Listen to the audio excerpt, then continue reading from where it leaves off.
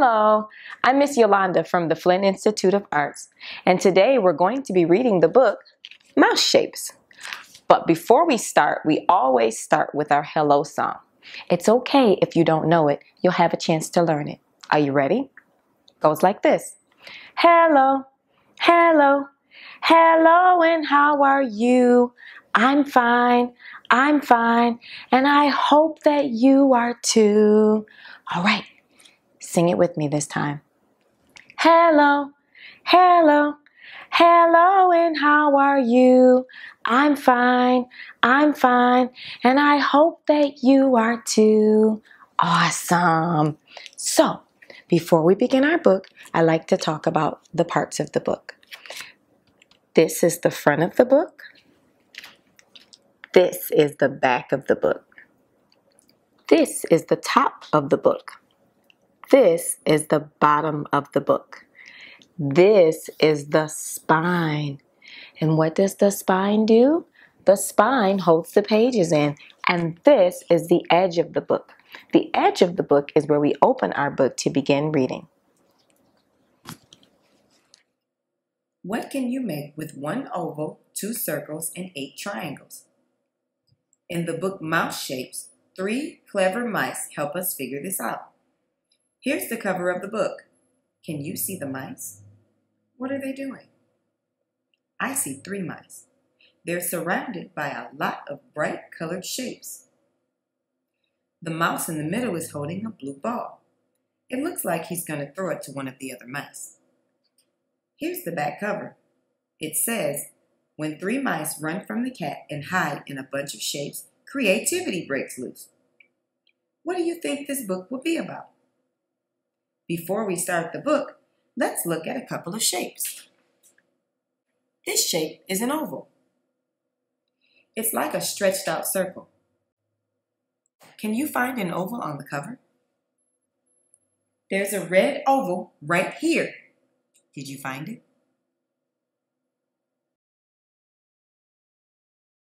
Let's take a look inside. Can you find an oval? What color is it? That's right, it's green. What other shapes do you see? I see lots of circles and triangles. There are even squares and a rectangle. In fact, I even see a diamond. Here's a square. If we stretch it out from the sides, we get a rectangle. If we stretch it from the corners, it turns into a diamond. Now, let's read the book. Mouse Shapes by Ellen Stoll Walsh.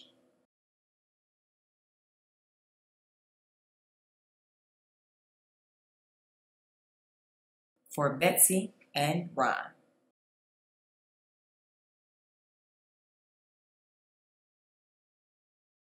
The mice were running from the cat. Hurry, said Violet. What cat? I don't see a cat. Where is it? Oh, do you see that the mice are running this way? The cat must be behind them over here.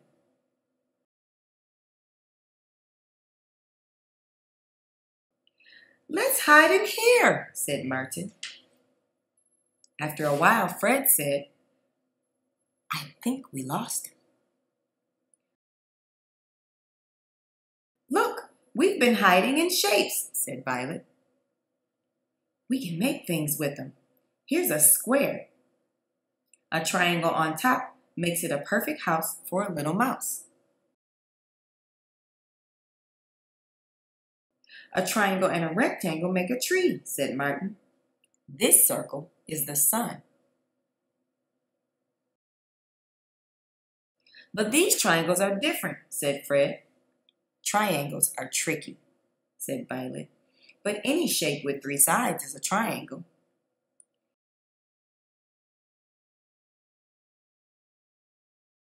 Fred put 2 circles on a rectangle. It's a wagon for the little mouse in the house, he said. 2 diamonds make a book for the little mouse to read, said Violet.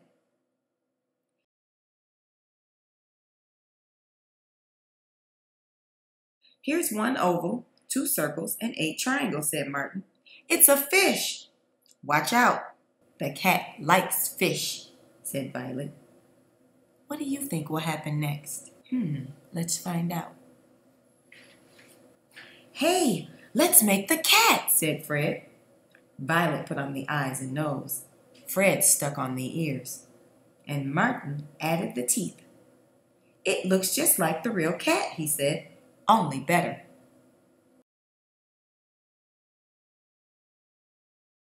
Just then, the real cat pounced. The mice ran away and didn't come back until the cat was gone. That cat's too sneaky, said Violet.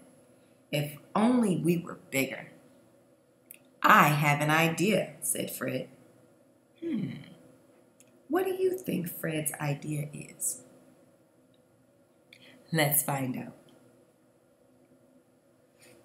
The clever mice got to work. Soon, they made 3 big, scary mice and surprised the cat.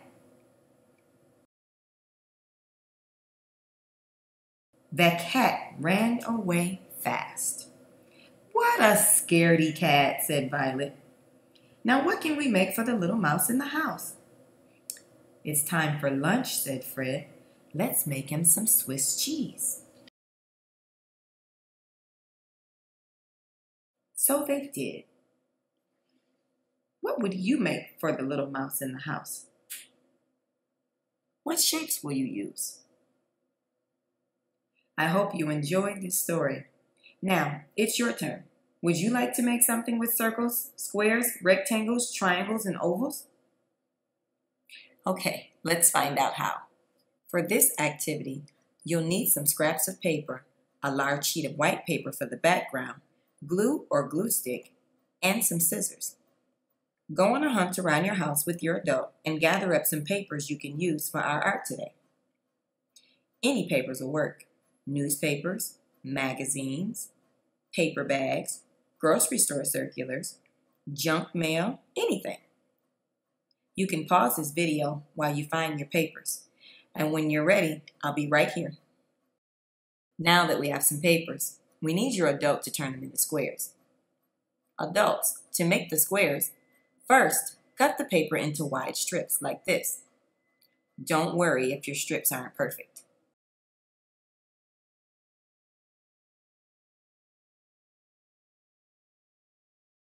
Then cut those strips into squares like this.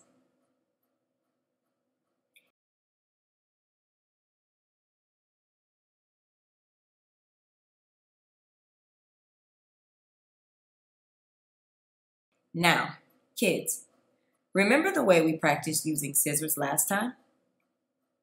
Give me a thumbs up. Put your thumb in the small hole of the handle of the scissors. Now, put your fingers in the larger hole. Keep your thumb on top when you open and close the scissors, like this.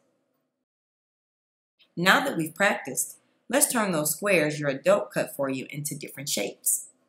How can we turn this square into triangles with 3 sides? If we cut it from corner to corner, we get 2 triangles. How can we turn a square into 2 smaller rectangles? If we cut it straight up the middle, we get 2 rectangles. How can we cut the square into smaller squares? If we cut the smaller rectangles in half, we get 4 smaller squares. It's okay if your triangles, squares, and rectangles aren't perfect.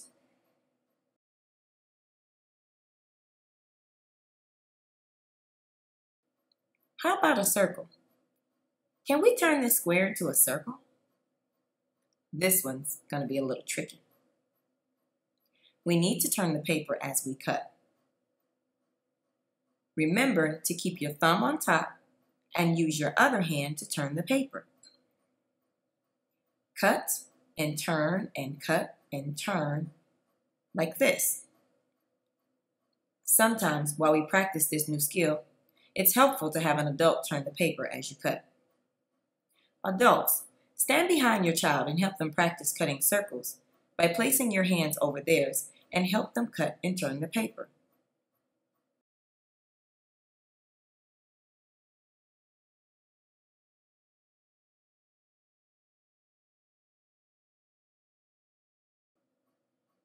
Now that you have some shapes, arrange them on the table or another piece of paper to make a picture.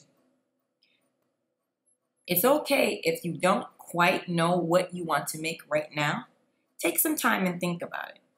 Practice arranging your shapes on the paper until you get an arrangement that you like.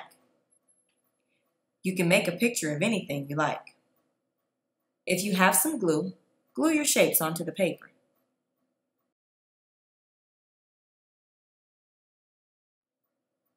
I can't wait to see what you create.